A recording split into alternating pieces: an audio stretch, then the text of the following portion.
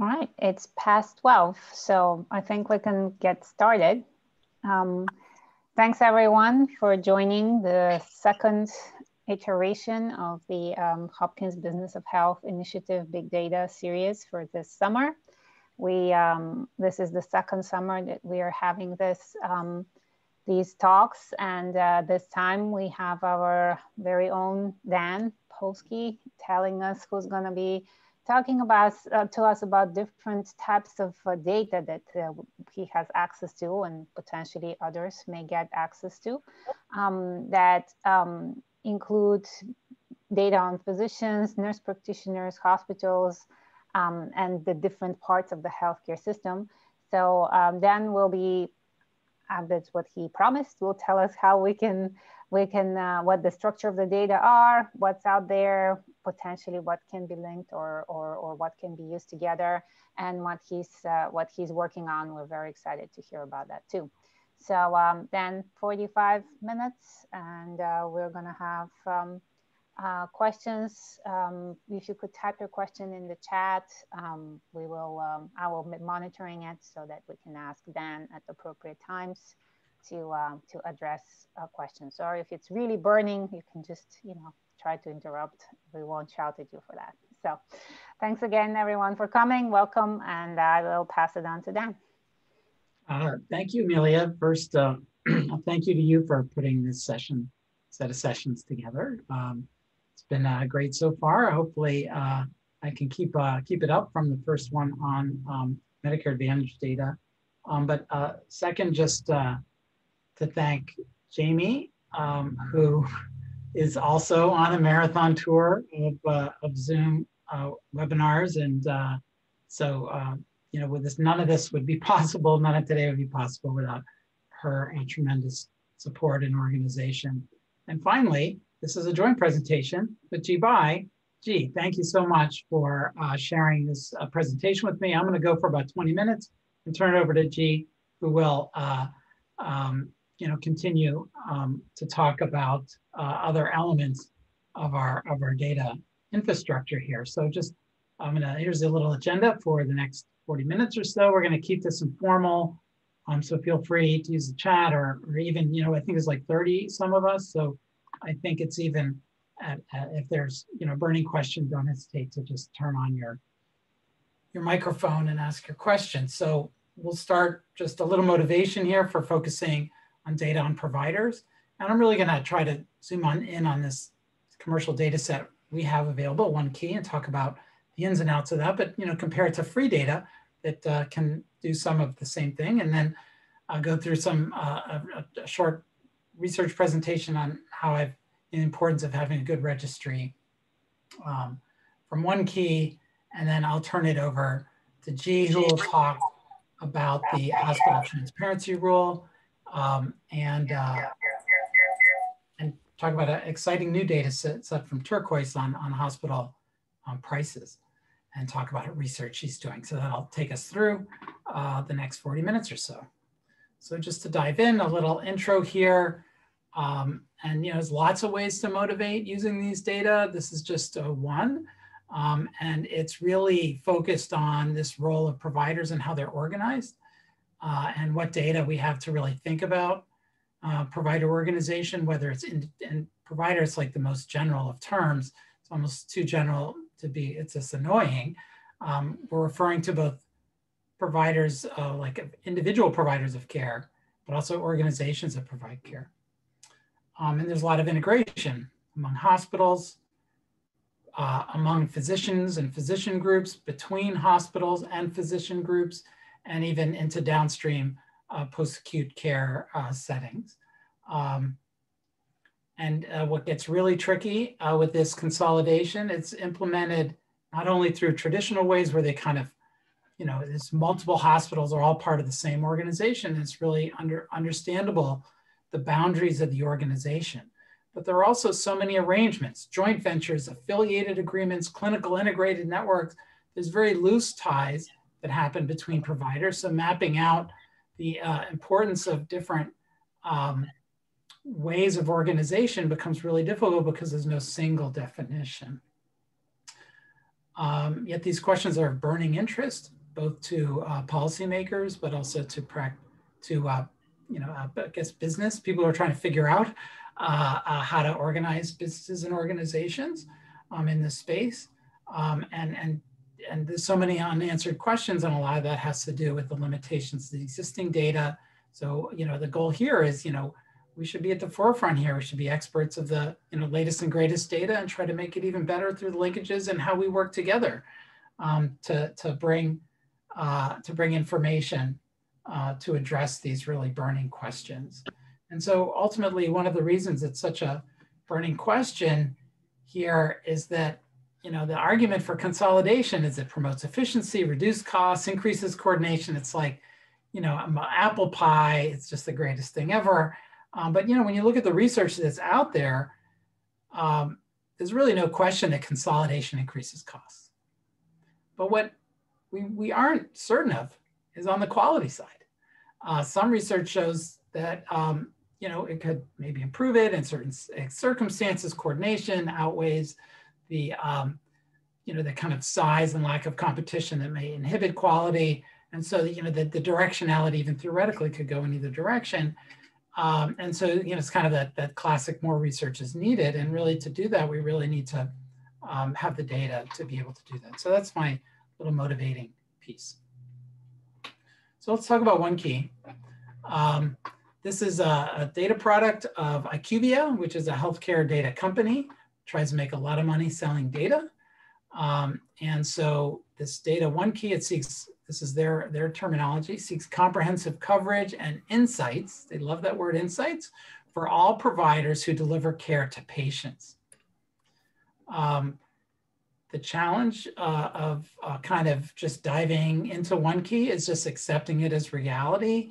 If you talk to them about how they bring all their data together, it's some combination of web scraping, kind of on the kind of advanced side. Practices are changing all the time. They're really learning from kind of monitoring how practices are presenting themselves on the web. They do telephone confirmation of the data that they find.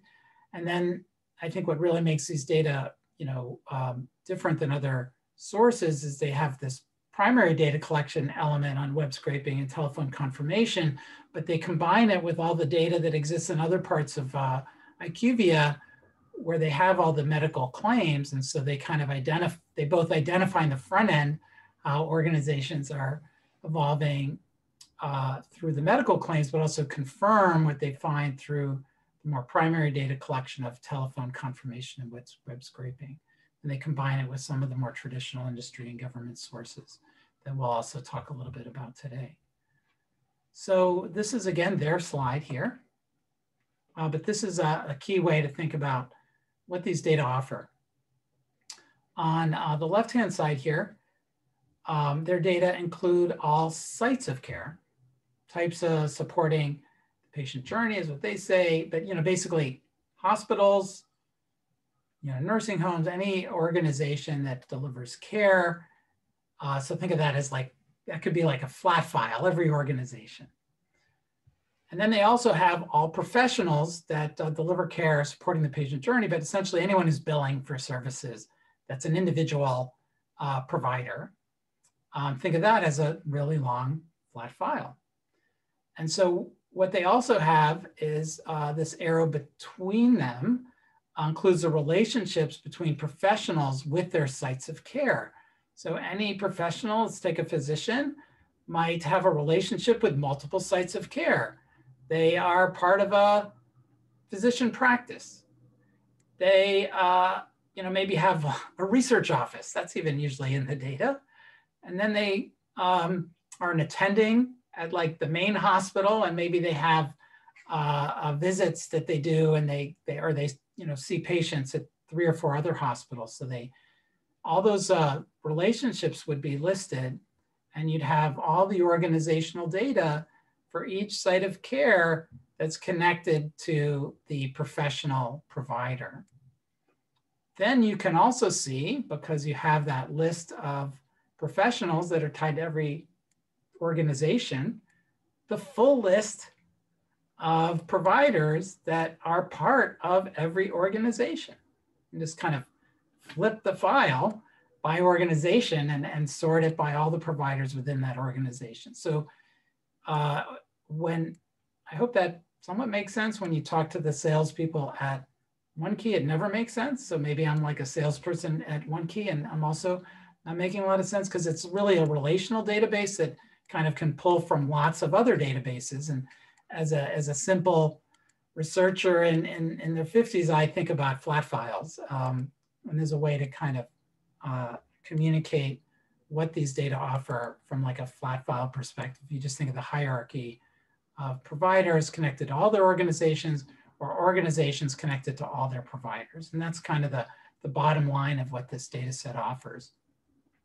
So this is kind of the 30,000 foot view. This is kind of the potential of accessing these data. It's not the data that we have, which I'll tell you in the next slide, but they have what they say, 10 million health professionals, 1.1 million MDs and DOs, advanced nurse practitioners, physician assistants, psychologists, nurses, on down the line, all listed there, and about 700,000 healthcare organizations. About half of them are made up of outpatient centers, but includes hospitals, correctional facilities, emergency rooms, or insurance, pharma, residential, on down the line. So I'm not gonna spend too much time there because we don't have all those data. What we this is another way of showing all the relationships. Oh my goodness. But the important point here is that they actually have a third layer on the OneKey data. All the like practitioners are the blue on the bottom. And then they have what they call a class of service or something like that. Maybe I'm getting that a little wrong, whether you're a clinic or a hospital. But then they have like this parent organization. So if you're like a corporate, like let's take, some Catholic hospital system that has like 500 hospitals. The green are each of the hospitals. But then you know that those 500 hospitals all sum up to the same, Catholic hospital organization. So there's this kind of third layer, which they call the parent organization, the corporate parents, which I think can add other dimensions to being able to study these data. So what data do we have here at Hopkins? What we've purchased from OneKey are the entire registry for 2019 of all MDs and DOs on their file, plus all what we asked for was nurse practitioners and physician assistants, about 0.4 million of those. So we have 1.5 million providers from 2019, and we asked for all the health organizations that these providers are connected to. Hierarchical data set. For each provider, it could list like 5 or 6 different organizations. I think the median or the mean is like 3 or 3.5 organizations per provider. If I had to do it all over again, and the thing is, when you ask for data from them, like they don't tell you what you should ask for. I should have asked for all nurse practitioners. I mean, all advanced practice nurses. So I'm missing out on like some like, if you're not called an NP, I didn't get you, even if you are do advanced practice, and you'll live and learn. So what do these data have? Includes age, sex, specialty, address, and the organizational ties of all the providers. So it's kind of provider-specific organization. But then we have all this on the organizations: physician staffing, patient volume, payer participation. Like, do they participate in Medicare or Medicaid? Actually, for the individual providers, we also have payer participation in terms of Medicare and Medicaid. Hospital ownership, system membership, and you can kind of triangulate to really try to get a sense of vertical and horizontal integration, but they don't have variables that say like this is their contractual relationship, which then you have to kind of induce or deduce, I guess, some of these relationships. It's not explicitly stated because, like I said at the outset, there can be a number of different types of contractual relationships, and some of those are very difficult, more proprietary. So what license do we have? Basically, anyone that's part of HBHI are really, it's a Hopkins specific license. The challenge, so everyone has access to these data and they're not cheap. But the stipulation that we have in our contract is 2 years we have the data. So all data must be destroyed when the license expires. And I think they gave me a good deal. So, I got the data for 1 year for $20,000 when I talk to other people who, everyone in their own universities go, Polsky's got the data, like, how did you get it? And I give them the salespeople and no one gets that good a deal. Like some colleagues of mine have, they try to sell the data for like $70,000 or $80,000. So, the pricing is a very strange thing. It's a 2-year license. And so what I'm afraid of is I go back and I say, we want to extend our license. And I'll say, well, they extend it. It's like, twice the amount or something like that. But our goal is to keep these data fresh. And so we, I think, got a better deal because we asked for 2019. If we asked for 2021, it might be 3 or 4 times as expensive. But ideally, we'll start to build, a longitudinal picture over time and be able to maintain these licenses. But, some of the agreements that we, can kind of maintaining this over the long haul is yet to happen explicitly. If you need these data, we really need to find a way to keep them in one place so that we can turn off the file in January 2023. So it's one restriction, otherwise you're free to use the data. So, basically what we have in our data, there's tons of organizational types, but the main ones for the providers that we have are hospitals and outpatient centers. We have almost all nursing homes and other residential facilities as well. And then you see things like correctional facilities and things like that, but it's not like a full picture of some of those organizations. So what we're doing is building kind of supplemental files, because what is really, kind of the key linchpin here is that you have NPI, you have the National Provider Identifier. So any other data that is National Provider Identifier can be linked to these data. So we're trying to kind of build out a set of utilities that make these files, more accessible. And one of the utilities that we've done is their specialty listing is quite extensive, actually. It lists like 200 some specialties. Sometimes you want to see like specialty groups. So we've developed our own specialty grouping, like 50 major specialty types or 6 specialty categories. So we have these crosswalks that we can make available for people who are using these data. It's 1.1 million physicians, but if you're interested in active physicians that are like delivering outpatient care, and like, for the work I do, it's like who is really an important provider from the perspective of a insurance company that's building out a provider network. It might not be the provider in a correctional facility or some, insurance company. It's providers that are delivering direct patient care and contracting with insurance companies for the care that they deliver. So we have some codes that remove residents, physicians, and types of organizations that don't do direct patient care. That drops us from like the 1.1 million to maybe 700,000 or 800,000 physicians. And then a challenge here that we're currently having is it doesn't document all types of relationships. Like clinic. We have some like practice affiliation, clinical integrated networks, and ACOs, but not others. And we're interested in questions related to private equity, for example, and we'd have to pull those data from other places and collect it ourselves. So I'm not going to really spend too much time on this, I guess, but it's just, the basis for a lot of this comes from these public sources that you can just go right online and download. And one of those is the National Plan and Provider Enumeration System, or the NPPES. This is a file that really was created when they developed the system of NPIs, National Provider Identifiers. So every provider is going to bill for services, needs an NPI. Usually you can get them even when you're in residency. And then you have your NPI and you kind of keep it for life, presumably. And these data sets are updated every month, but if you're a provider, and maybe some people on the line can tell me who are providers, you might not necessarily go online and keep your information on this system up to date every time you have a different address or take some advanced certification and kind of develop a change in your specialty or something like that. Or maybe you stop practicing altogether. So there's been challenges with keeping these data up to date, but that's changing over time.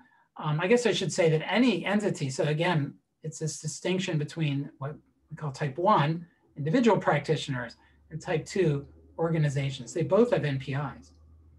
So both of those types of organizations are listed in this data set. But so this updating, I always say these data are crap, but I think CMS is endorsing this as a useful data set, and they're trying to make it easier for providers to update it. So you're not required to update it, but there is this attestation of the accuracy of the data, and you're able to go in and say, I last looked at my data and I attest that it's accurate. So you can see on the file those records where the providers have said, I attest of its accuracy within the past year, for example. And that's the extent we know these are great data. The other data set I just want to bring up quickly here is Physician Compare National Downloadable File. This is really amazing for doctors and clinicians that participate in Medicare. And so like OneKey, it links physicians to multiple group affiliations and multiple addresses. Contains sex, age, and specialization, also medical school, which is not on the OneKey file. The nice thing about that over OneKey is it's free. It's complete for providers that accept Medicare. It uses this kind of underlying file called PECOS, which is really the way they keep track and make sure they bill and like avoid fraud within Medicare. And it tries to keep it up to date with active providers. So the challenges here, it's not so great if you're not participating in Medicare. So pediatricians, psychiatry, a few other specialist types are less likely to participate in Medicare. And some of the recording of organizations are not that great, and they don't necessarily, everything that's on this kind of underlying data set called PECOS doesn't necessarily get transferred onto the Physician Compare data set. So some groups have tried to overcome that and make some publicly available data sets, such as the Compendium of US Health Systems, tries to bring together not only the data that's kind of in the underlying engine here of PECOS, but brings it with this IRS Form 990, which has more detailed data on provider organizations, but it's focused on nonprofits. And a lot of this about how organizations are kind of organized under these systems is based on what's called the TIN, the tax identification number. It's how organizations bill. So if you're like a physician working for a physician group, your physician group would bill under the organizational TIN of the physician group. Different organizations organize their TINs differently. Some organizations have multiple TINs, and some, and other organizations have a single TIN when maybe they should be billing under multiple TINs. So there's some like variation there, and it gets to be, a bit, anyway, there's some challenges with the file, and I think that's all I'll say there. And I'm starting to speed up here because I'm using all my time, and I don't want to use all of G's time as well. But just kind of as a summary here, we have the 1.1 million physicians. It's the same amount you get in NPPES, and we do some adjustments to drop to 800,000 in the OneKey data. Physician compares about 600,000 active physicians. And then when you compare the NPIs across these files, is always like an 80 or 90. So you're never going to get the same physicians, even if you think you should. I would suggest that there's always some error in each of these data sets. And I really don't have time to do my little research presentation. It's kind of my latest work, which I've been doing. And we talked a little bit about provider networks. And I think that kind of match of OneKey with provider networks offers a lot of opportunities. So I set out, I've been doing this work for a long time. And my latest question is, if you think of the ACA marketplace, it's been around for 7 or 8 years, how is it maturing?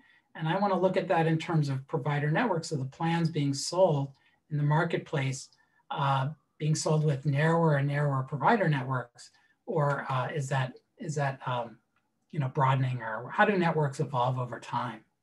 So I link the Vericred data, which we talked about at the last session, which I could talk more about if I had more time, which lists every NPI So every physician or every NPI attached to every single plan sold, whether it's in the marketplace, the data I'm talking about today, but we have it for Medicare Advantage, we have it for Medicaid, and potentially other insurance segments as well. So we use the OneKey as a common denominator to do this comparison. And here what we're looking at in this study is trends over time.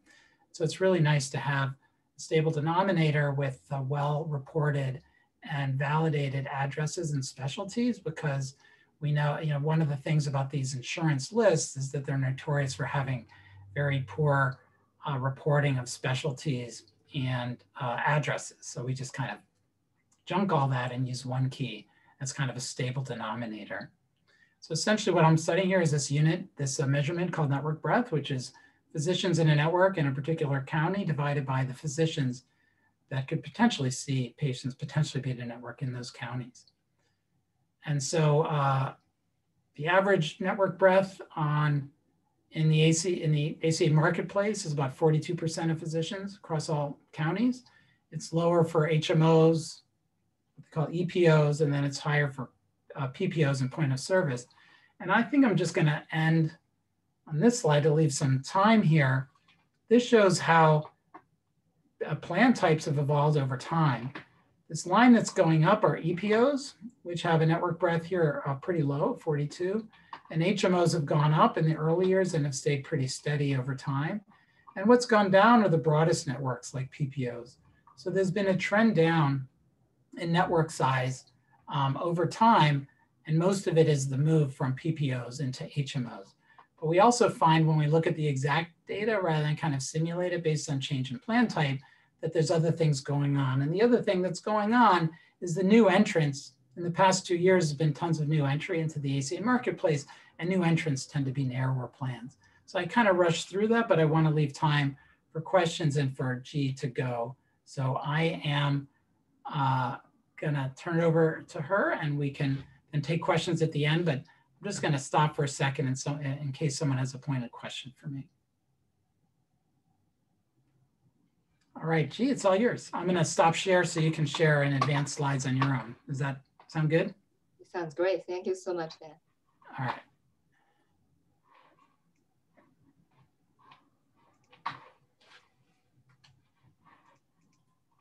Right. Thank you, Dan, again, for giving me this great opportunity. And thank you all for your time and attention today. So my job here is to present you with a new data source we obtained just recently regarding the hospital price transparency rule. Okay, so let me start with introduction of the background. January 1st this year, all US community hospitals must disclose the following items according to the hospital price transparency rule. The first thing is a machine readable file that has payer-specific negotiate the price, list the price, and the cash price. Okay, three things: negotiate the price, the charge master list the price, and the cash price for all the services they provide. Second, hospitals also must have a consumer-friendly display of the same price information, the three things: the cash price, list the price, payer-specific, negotiate the price for 300 shoppable services. So how do we define 300? The CMS has specified 70 shoppable services. So every hospital should disclose those 70, and then the remaining 230 are up to hospitals to decide. So whatever you think is shoppable, you should put there. Then recently, July 9th, the White House issued an executive order to support this price transparency rule, which was developed under the Trump administration. The last week, the CMS, following this executive order, proposed to increase the annual penalty for non-compliance from before it's only $300 a day, so that's equivalent to about $100,000 a year. That's before. But now after this July 19th proposed rule, we don't know if it will be realized or not. But according to the proposal, the penalty can be up to $2 million a year for large hospitals. So that is the background for the hospital transparency rule. So Turquoise Health is a data service company that use standardized and automated machine learning techniques to scan each hospital's website to extract the price information they disclose in compliance to this hospital price transparency rule. So in Turquoise data, we can only see the machine readable thing. Okay, the Turquoise data has no ability to extract the information for the consumer-friendly display. Why? Because it's just not machine readable. In order to get the information, individuals, consumer must input their insurance plan, insurance number. So that is not doable from Turquoise perspective. So all they have is this machine readable file that contains list price, negotiate the price, cash price for all services provided by each hospital. Okay, so what do we have here in the Turquoise data? The first thing is the hospital identifier. So they have hospital ID, which is provider ID. So you can easily link that ID to hospital cost report, which is a mandatory filing for all the certified, Medicare certified hospitals in the United States. And you can also use that to link to AHA survey, American Hospital Association survey. Both the cost reports and the AHA survey have all the financial and operational information at the hospital level. And in Turquoise data also already has the name and location of individual hospital. Then obviously the data has commercial negotiate the price for specific plan. This is important for specific plan. The plan name might be specified differently across hospitals, but the plan name is there in the data set. Then we have cash price and charge master list price. Then we have procedure code, CPT code, a DRG code, and then we have plan name and type. So what do we mean by type? Let's say Blue Cross Blue Shield Medicare plan, Medicare Advantage. So that's all as detailed as whatever is disclosed by the hospital. So Turquoise data, this Turquoise is a startup. It's quite a new company. Its credibility has not yet been established in academic literature, but it has been used by the Wall Street Journal and the NPR. So what you're looking at here is a January Wall Street Journal story. So at that time, we just implemented this hospital price transparency rule, and the Wall Street Journal asked how to find the cost, right? And then they listed Turquoise website in that story.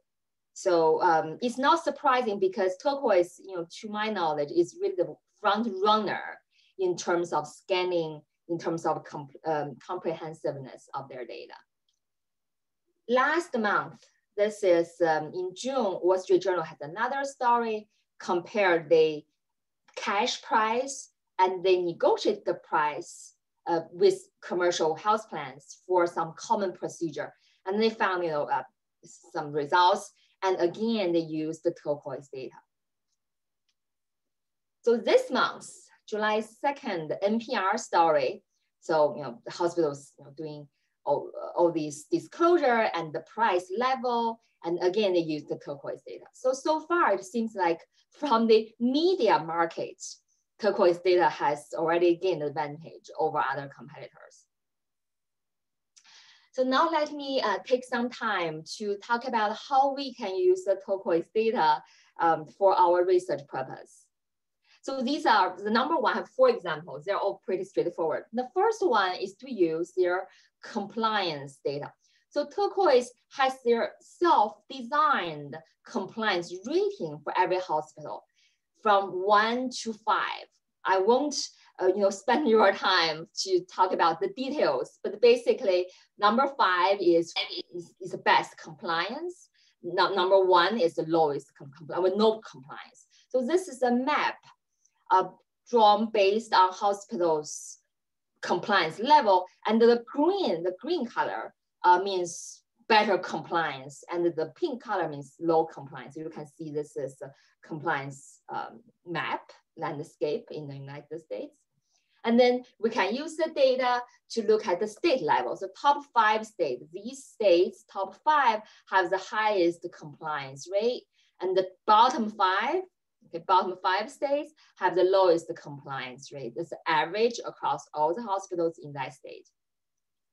Or we can look at HR level or MSA level. These are a geographic region, right? Whatever you want to define, because you have the hospital location information, you can design whatever the standard you want to use. So here we use the HR hospital referral region as defined by Datam's Atlas.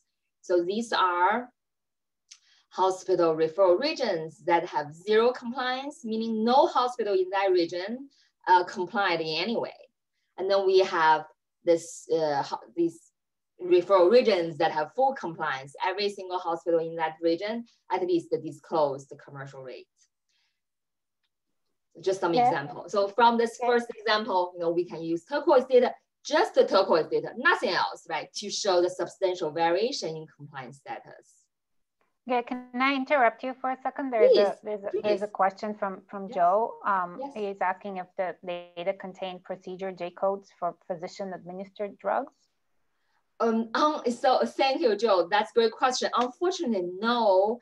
These are mostly facility cost for the hospitals. I don't think they have drugs. At least I haven't seen that.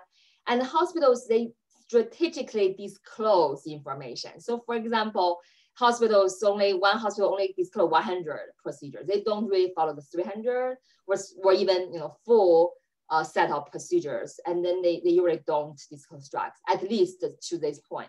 However, things might change, as we have seen from the executive order, right? Now we have the penalty. It seems like administration is pushing to full compliance. If that happens, then Joe, I believe that the drug has to be disclosed because that belongs to the services and procedures done by the hospital.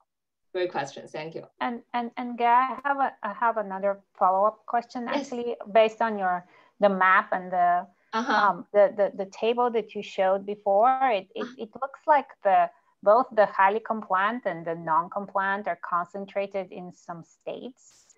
So, if you look, like, it seems like pretty much everyone in Northern Michigan is compliant, and pretty much nobody in Florida is compliant. So is this, do you have a sense of whether this correlates with some sort of state policies? There's something on the state level or local level that may be in addition to the federal policy that may be making it worse or easier to comply?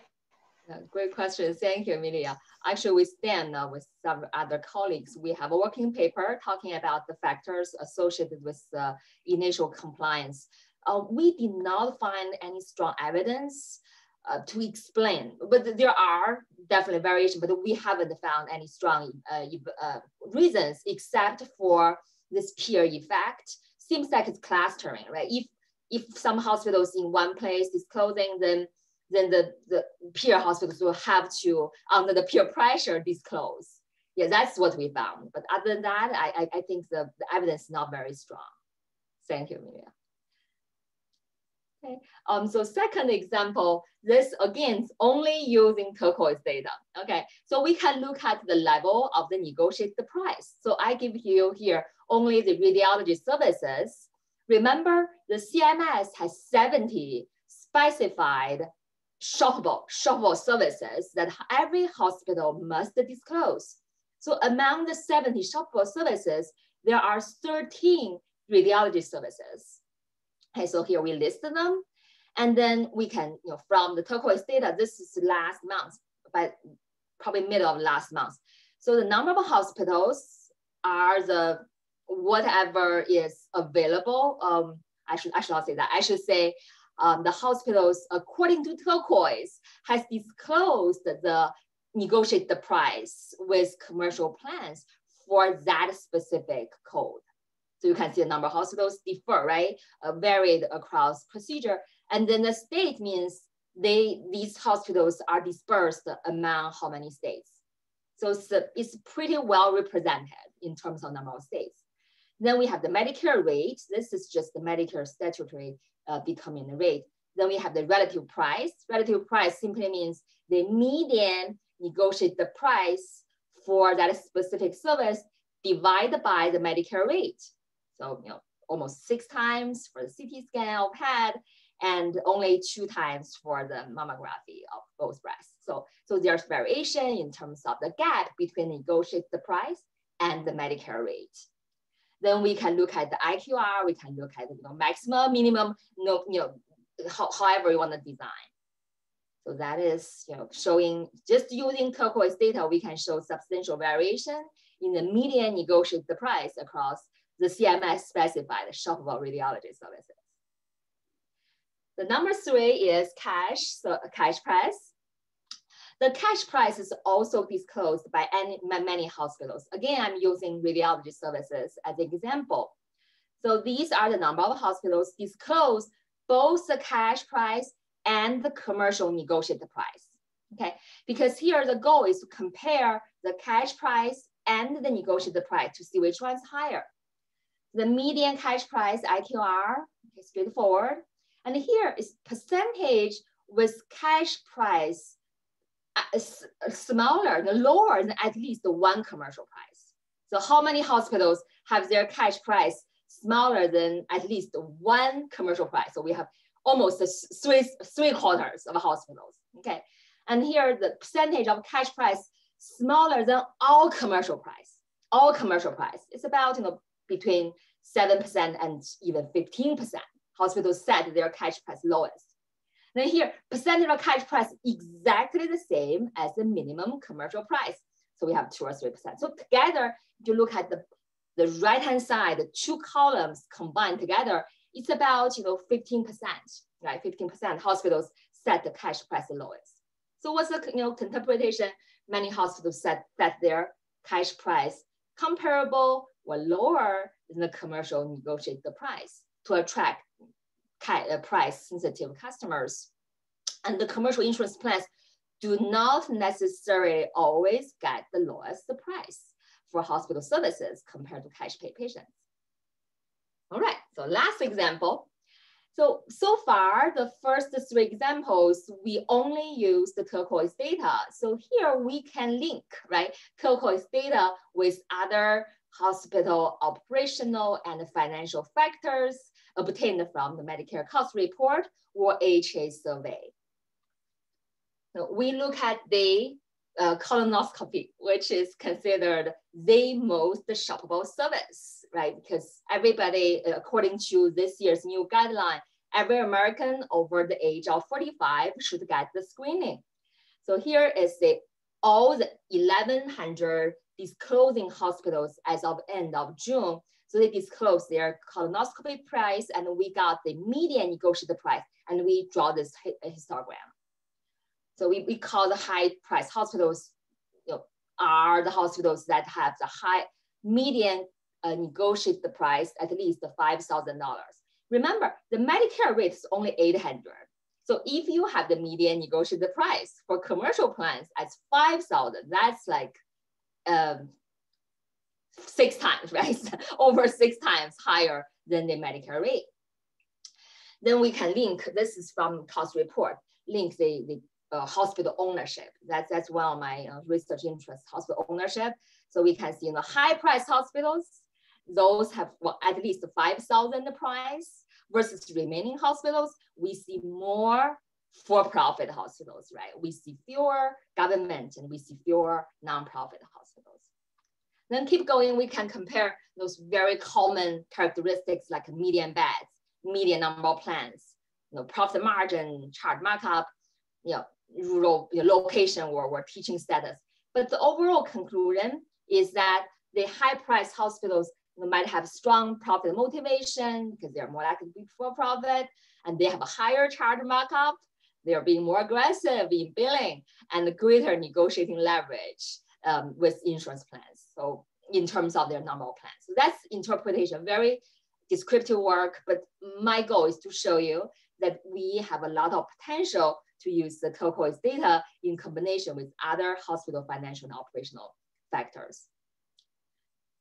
But the Turquoise data had many limitations, right? Number one, this is a commercial data set, very new, has not yet been established in the academic literature.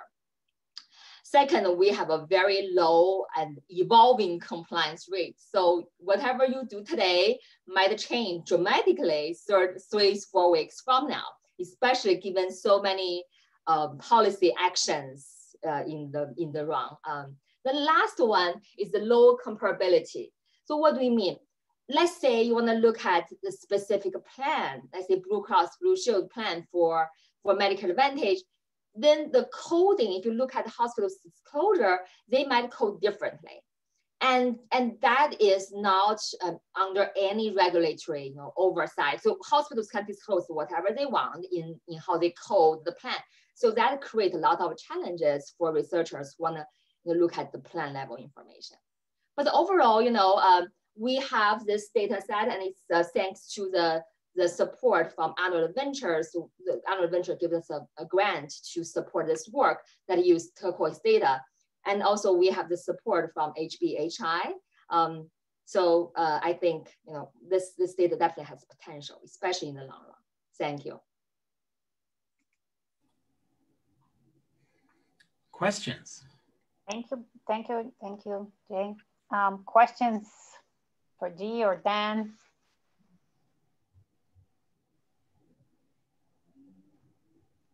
I have a question. The Turquoise data set, they say they'll allow an academic license. Does that license apply to all investigators at Hopkins, or does it have to be, do we have to apply? Oh, we have the access. So I think it's pretty straightforward. Just let Dan know or Jamie know, and we can share the access. It's straightforward, use SQL.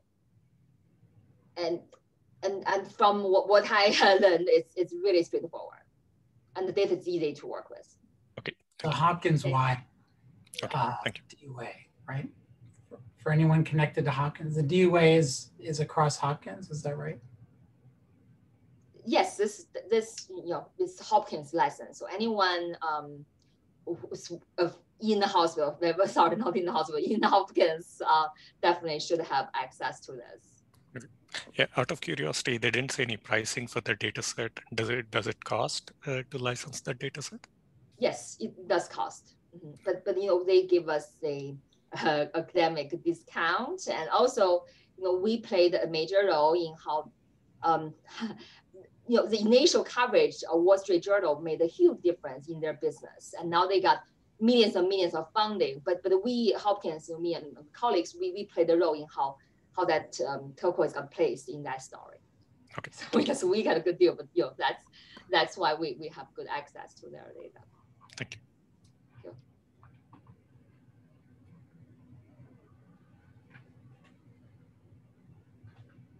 Chi, I have a question. So is this mandatory? So like, is there any kind of reporting cycle every year, like a January through February or things like that? That's a great question. My understanding is Turquoise updating the data constantly. It's a machine learning platform. So if there's change, the machine's gonna detect it, but it's not instantly. So review takes a cycle. It seems like a week, so they're going through. And also the problem, they have about 600 to 800 hospitals that whose machine readable file is not actually readable. So Turquoise have to use some human power to go there to extract. So that means the data is not 100% matchable to the cost report due to those unreadable hospitals. But the update, I would say, although it's not instant, but it's already much better than most other companies I'm aware of. So it is possible that the price changes within a year, right? January. Yes, February. Absolutely. But in general, hospitals do not change the price within the contracting year, right? So if they want to change the price, they have to wait after this term expires. But as you said, they can definitely change the price under any circumstances. But the more important question actually is disclosure. Now we are trying to get the screenshot, let's say end of July, end of August, before the executive order, after executive order, see how things changed. Yeah. The compliance issue is easier to tackle. Thank you.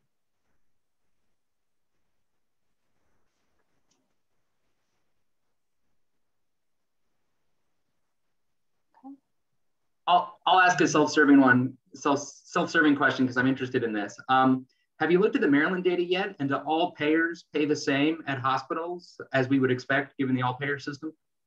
Thank you, Joe.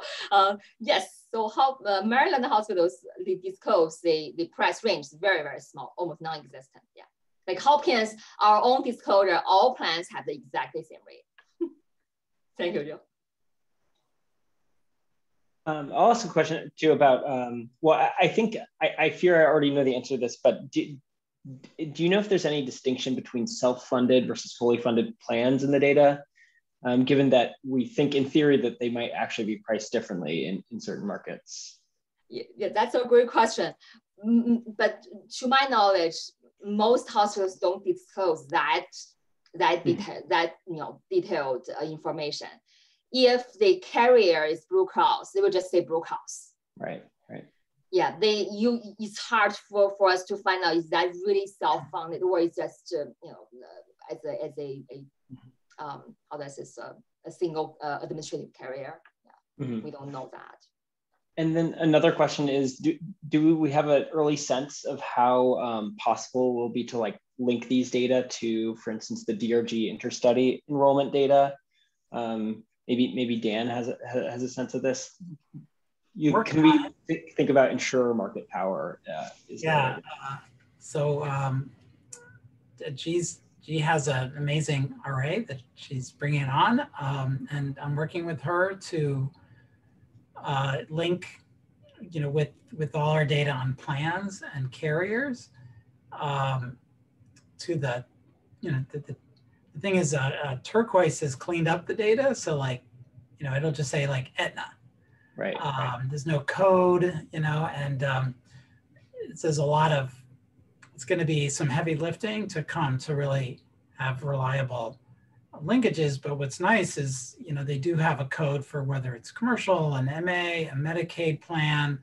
So, Aetna would be listed for all the plan types within each provider. So we're probably thinking very similar. But yeah, we're doing some real heavy lifting on that at the moment. That's great. Yeah, I think that'll be really valuable.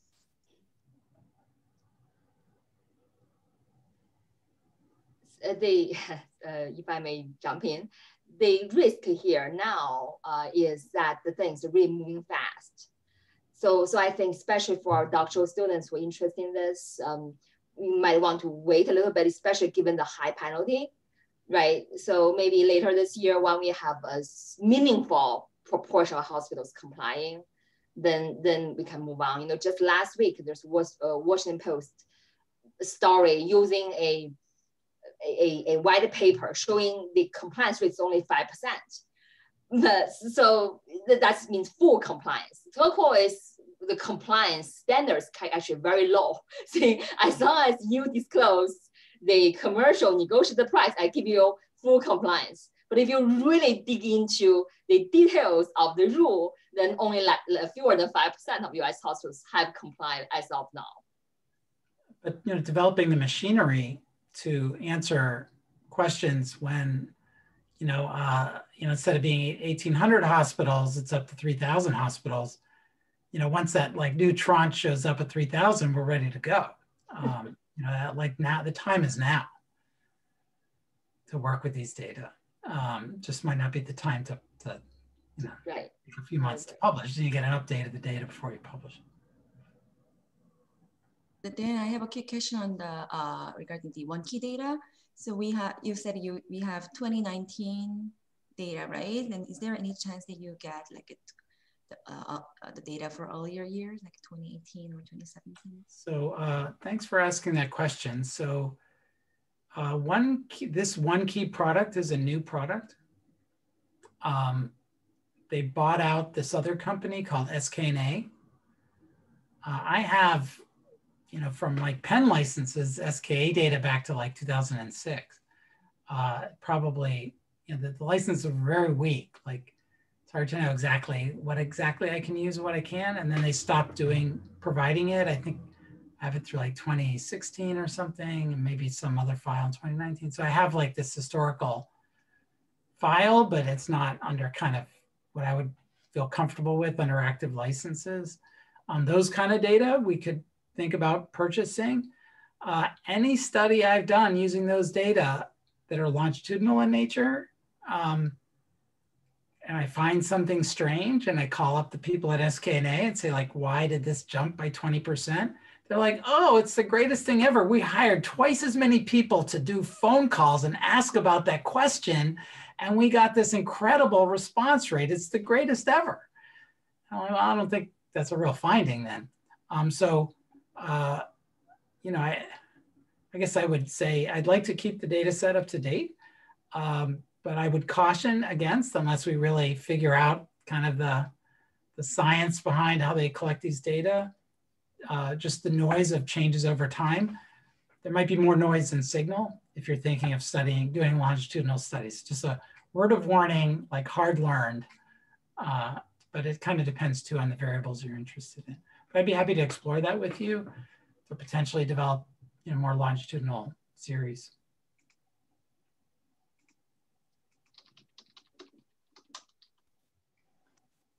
All right.